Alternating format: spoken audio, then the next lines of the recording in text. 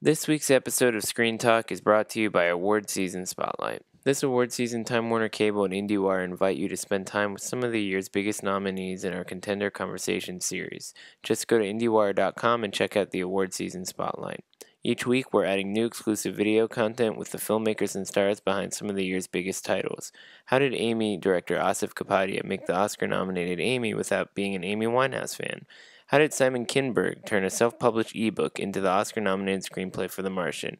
And who inspired Pete Docter to make Pixar's Inside Out? You can watch interviews with all of these filmmakers right now.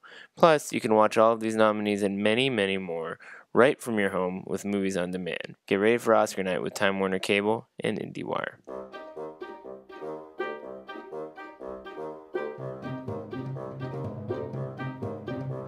Welcome to Screen Talk on a very big morning for us. Here we are with actual Oscar nominations to discuss. I'm Eric Cohn, the Deputy Editor-in-Chief Film Critic, joined as always by a wide-awake Ann Thompson who started her day much earlier than we did at the crack of dawn. And also Kate Erblin is joining us this week, our Managing Editor. How you doing, Kate? I'm still sort of vibrating. I'm very excited. So it's an exciting morning. There's just so much to talk about. I mean, we could be here for hours dissecting one issue after another, but I just want to start off by saying I'm an optimist. I like to look at the good things that happen here because there's so many ways that you can be cynical about the award season, and one way or another we have to talk about them. I think it's amazing that Mad Max got 10 nominations, just a few less than The Revenant, a movie that I'm okay with being a big Oscar player. I mean, Charlotte Rampling, first time nominee, that's great. All right. 5 years. I also love these little touches, like Ex Machina getting a screenplay nomination, and A24 doing pretty well with Room, Lenny Abramson getting Best Director, and there's Anomalisa in the animated category. The two best things about Steve Jobs, Kate Winslet and Michael Fassbender, are the only showings for that movie, and Stallone got in. But let's look at the big picture here, which is that maybe there's more of an indie presence than meets the eye. Wouldn't you say, Anne? Yeah, no, the thing to realize is that even though, Searchlight got in with Brooklyn and a lot of other great, British films got in, and Room is technically, Irish, if you like, and the even the big movies that got in, this happens every year where you realize that it's only when an exception is made.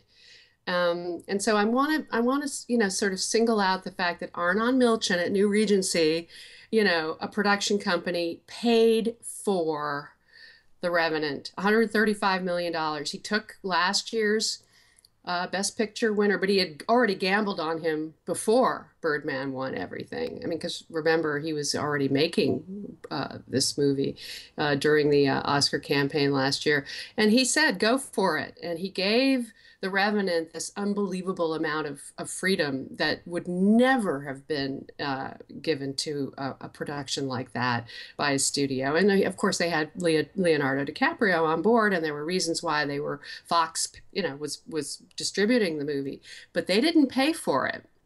And you can also look at The Big Short, which Paramount did pay for, but it was very much a development from Plan B, Brad Pitt's company, Dee Gardner, the same people who were behind 12 Years a Slave. So was New Regency. And Selma.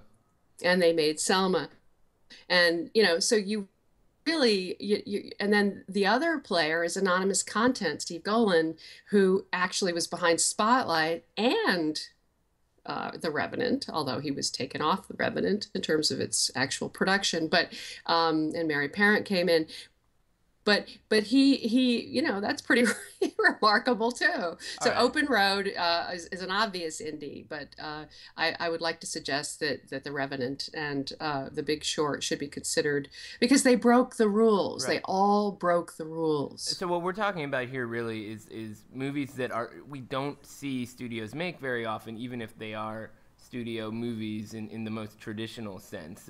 And by the way, Warner Brothers, which backed Mad Max, Fury Road, but it was owned, that property, that intellectual property was owned by George Miller. And he did it entirely independently in terms of how long it took.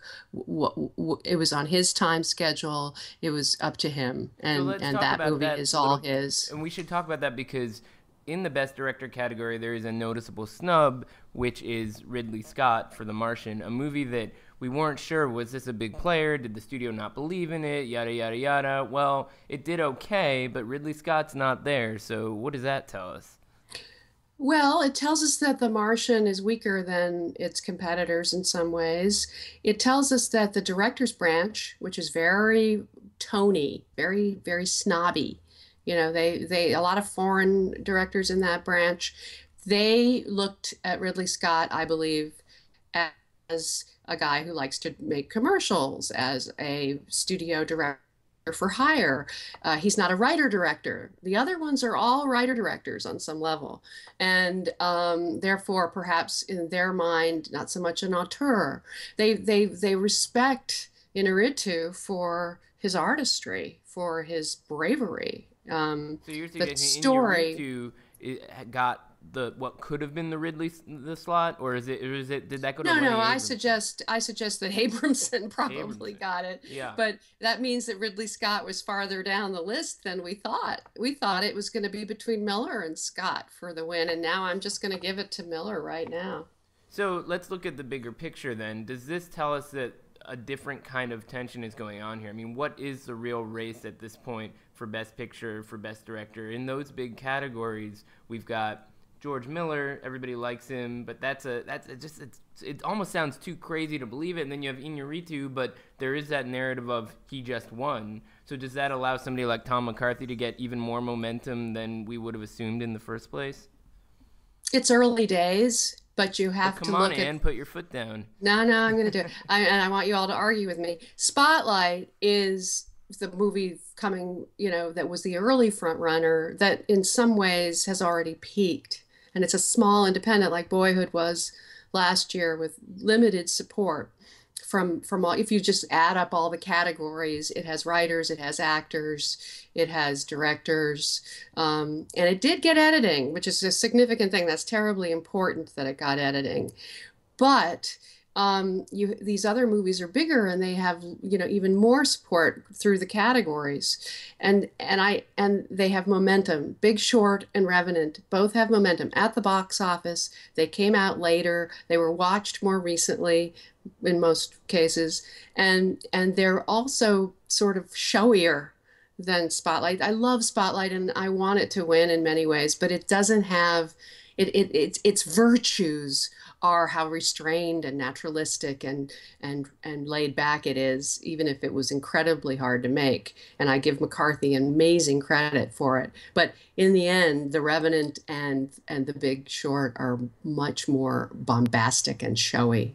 I love the irony of I'm the guy who wants something like Mad Max to win, and you're rooting for Spotlight, but maybe we can I find would some be middle rooting for ground. Mad Max. I mean, I can tell you right now that on my broadcast film critics ballot, I voted the Mad Max ticket all the way. But I'm happy if he gets director. I think it'll split, and I think the winner will be either Spotlight, Big Short, or The Revenant. And in the end, Spotlight and The Big Short are going after the same audience, and that could mean that The Revenant wins. Well, let's throw it to Kate because she's been looking a lot at the different kinds of indie films that have been cropping up on this list. And even though you can split hairs over how we define these things, one of the noticeable developments here is that regardless of whether or not certain bigger movies got in, Kate, don't you think that there is a certain kind of domination here by indie films in some of the other categories beyond just Best Picture? Well, I think even looking at Best Picture, something that we haven't mentioned is Brooklyn, which is a movie that I love dearly. This is a movie that came out at Sundance. It's people who saw it at Sundance last year, which I actually didn't, and I've been kicking myself for months. Here's a movie that has had like a steady growing affection from a lot of people. It keeps winning people over. People just love it. It's a Sundance movie, and it's in the Best Picture race. And I think that that's something that is absolutely worth highlighting. And I'm not just saying that because I love the movie so much. Yeah, I think it's pretty good. I mean, well, I was surprised that Saoirse Ronan got the momentum that she got, considering the fact that it's just not a movie that had the same sort of visibility until much later in the year. I mean, at Sundance, it wasn't exactly under the radar because it was picked up by a big distributor, but it didn't get that kind of wave of enthusiasm like, say, Boyhood did out of Sundance the year prior. And yet, while it might not be vying for Best Picture in a big way, there it is. So that tells us something, that Fox Searchlight is still in the game, right, Ann? Oh, absolutely. Well, not only that, they know what they're doing. So they maximized, they did an absolutely perfect job. They got Hornby in as well for screenplay. And I think Saoirse Ronan is going to give Brie Larson a run for her money. I think it's between those two actresses for Best Actress. And so what do we make of some of these other acting categories? You got Stallone in for supporting, which was, we thought, well, if Creed gets in, then that'll happen. So that's not the biggest surprise. But there's Tom Hardy for The Revenant. So is Tom Hardy actually a major contender? I didn't even, I mean, this was not something we were talking about a lot until right now. No, it's funny when I was doing the nominations picks yesterday.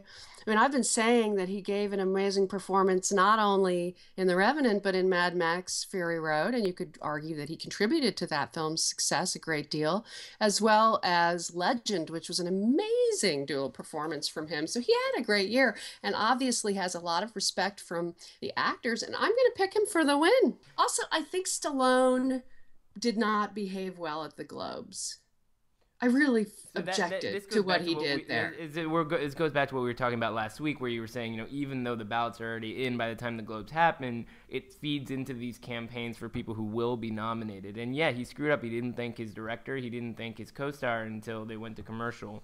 So you're saying that was that sort of on some level. Well, there's also another sort of underlying narrative here, which has risen to the surface now, which is, I know you were saving this for later, but really, Creed is another example where a movie that was created by Ryan Coogler, the person who's getting rewarded is white, okay? Right, and this goes back to that hashtag from last year, Oscars so white. They certainly are this time again. They were literally white across all the categories. Idris Elba did not get nominated for Beasts of No Nation. That movie got no love at all. And the Straight Outta Compton, which some people thought would get into Best Picture, ended up with a screenplay nomination for its 4 white writers. Yeah, it's frustrating to see something like that because I mean, you cannot just say that it's happenstance. There is a problem with race in Hollywood. There is a problem with sexism. I mean, look, we're talking about performances in Mad Max. Charlize Theron was to me the real star of that movie. I mean, why was that never talked about? I mean, that had to do with the fact that it's a silent performance, and people, writers just they reward words. I mean, this kind and it was a genre film. But there has to be an action film. Every time that something like this happens, there's an individual rationalization, and it seems like even something like that is indicative of a larger problem. And, whether it's that they're too white or that it's certain kinds of performances that are being rewarded, from different kinds of movies. I mean, it does feel like there's something kind of old-fashioned about these results. Don't forget, Carol completely shut out from Best Picture. What happened there? And Best Director. We thought that might happen. You suspected that it was losing steam, but that's a pretty significant development for a movie that seemed like a pretty significant contender for a long time.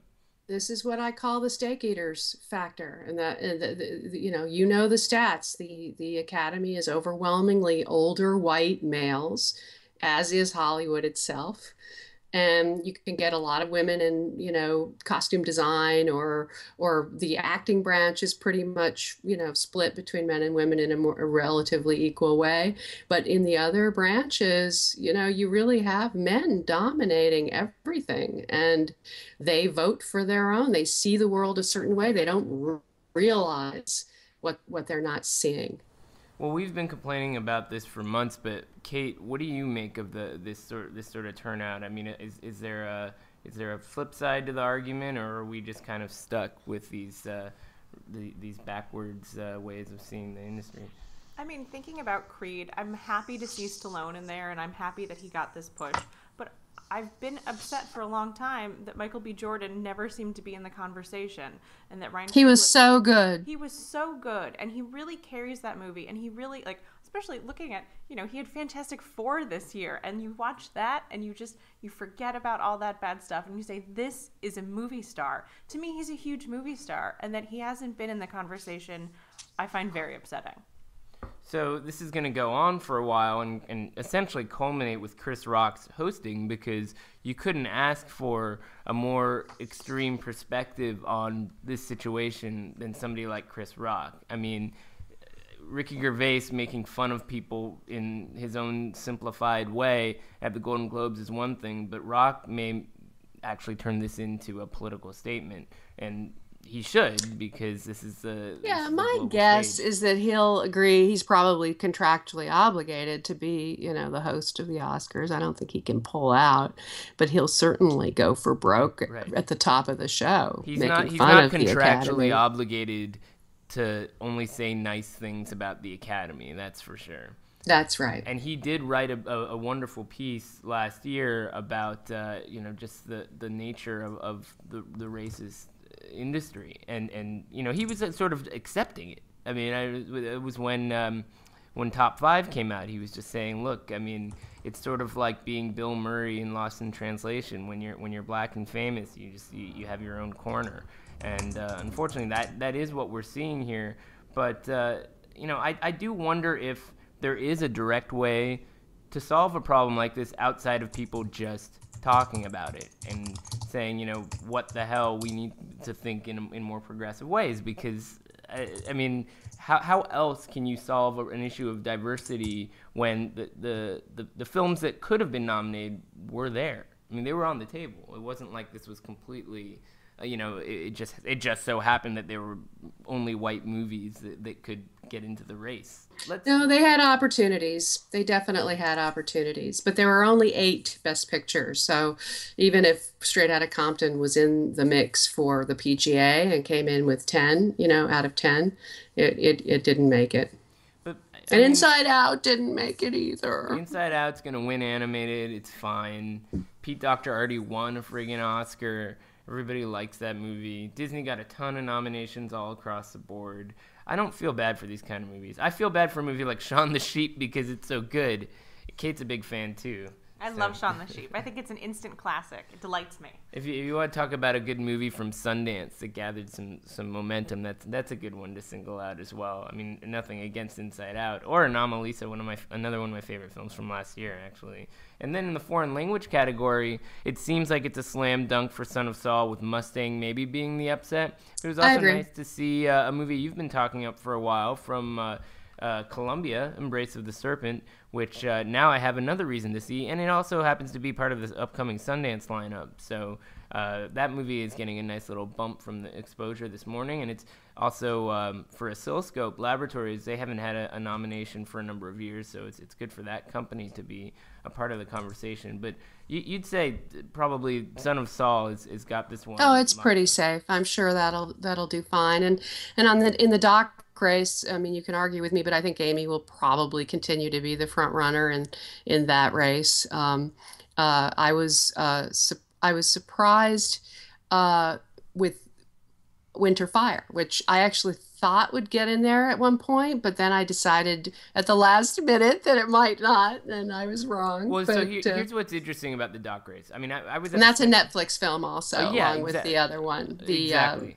What Happened, Miss Simone. That is the explanation. I mean, I was at the Cinema Eye Awards last night, and at the after party, just less than 12 hours before the Oscar nominations come out, you ask anybody who's tracking this race closely, and they would have said that there were 3 films that were a lock, and they are the 3 films that among the 5 that were nominated: Amy, Cartel Land, and Look of Silence, thank you, which also won the Cinema Eye Awards last night. So those 3 being a lock, that left 2 kind of like wild card slots, and there were many, many possibilities. What about Meru? What about Heart of a Dog? All these different kinds of things. But 2 Netflix films, the 2 Netflix films in contention got in. What Happened, Miss Simone, premiered back at Sundance and was not, universally beloved. People thought it was fine. I loved it. I thought it was the best of the music docs by far. But it's this is a campaign that really paid off, much as it did for Winter on Fire, a movie that I heard. I mean, I think it's a very well assembled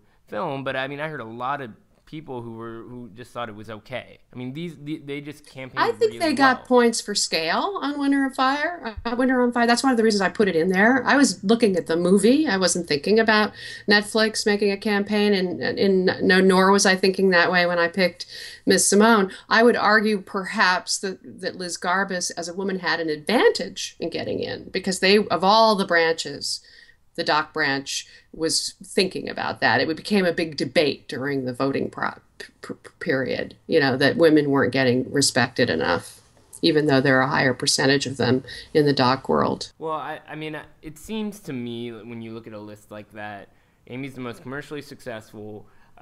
It's a music doc, and those tend to do well here, that it would be a lock. By that same token, I wonder if at this point that could even work against a movie like that when you have other movies that are, if not, I wouldn't say edgier, but they have more bite to them in terms of their subject matter. And Josh Oppenheimer's been here before with a much more kind of subversive movie. I mean, I thought it was just like the craziest thing that Act of Killing was nominated for an Oscar. But this movie deals with the same subject matter in a more accessible way. And if a lot of people actually watch it now, I mean, not many did when it came out in July, but and say, I'm afraid they're going to think that they've seen it already. And I'm afraid that when you open up the voting to the entire Academy and all five screeners are showing up, which screeners are they going to watch? This is where showbiz trumps seriousness. Seriousness is the element that is involved when the branch is making the final five picks, for sure. And Look of Silence is absolutely deserves to be seen, and I hope it is. And if it is, you're right, it could win.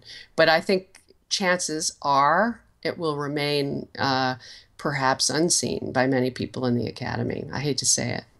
if the Academy watch one movie altogether, I mean, they're going to watch all kinds of different things and they're going to ignore certain things.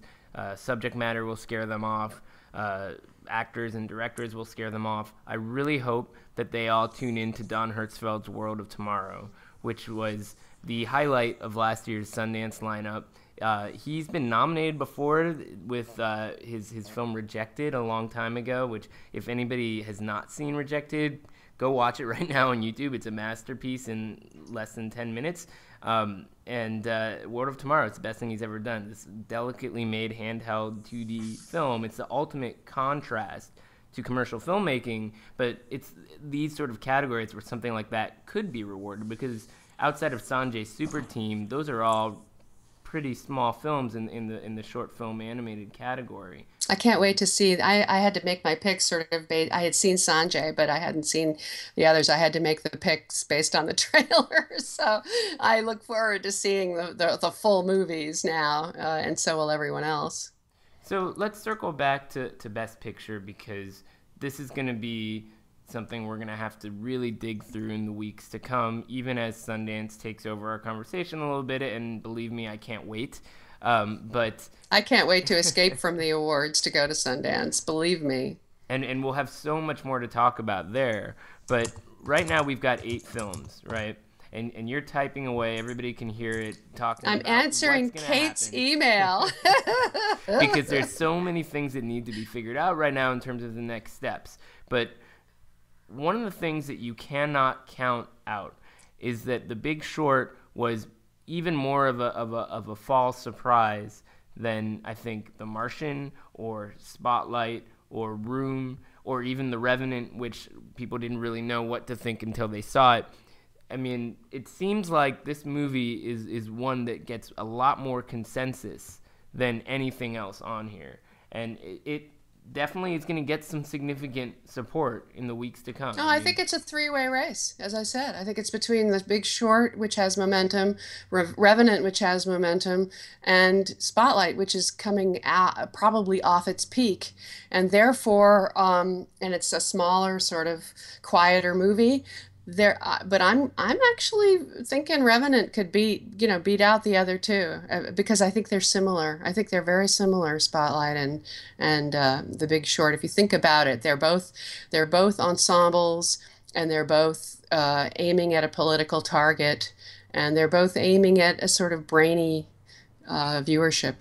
And I just think The Revenant is operating on a whole other level. But more candidly speaking, which of these movies has the best campaign so far? I mean, Revenant's had a pretty good campaign and been run by Cynthia Swartz, who played a key role in getting She Crash. turned the narrative around. That's what she's good at. She knows how to do this. She turned the narrative around so that it was not just how did Inarritu, torture his crew, which he did on some level.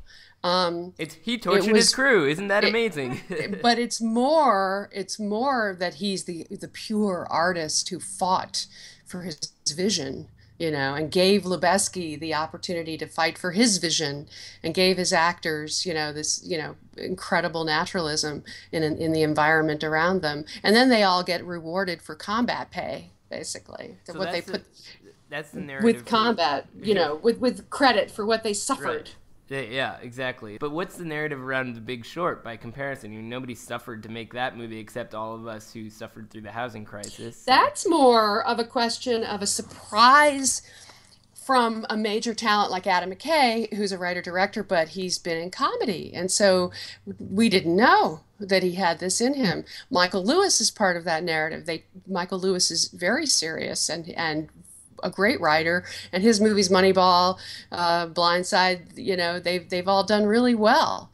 And now you have the political crisis that has informed our economy and our world, the 2008 recession, the housing market, the whole thing is something everybody cares about very deeply. And the actors nailed it, the writers nailed it, the director nailed it. It was extremely well done.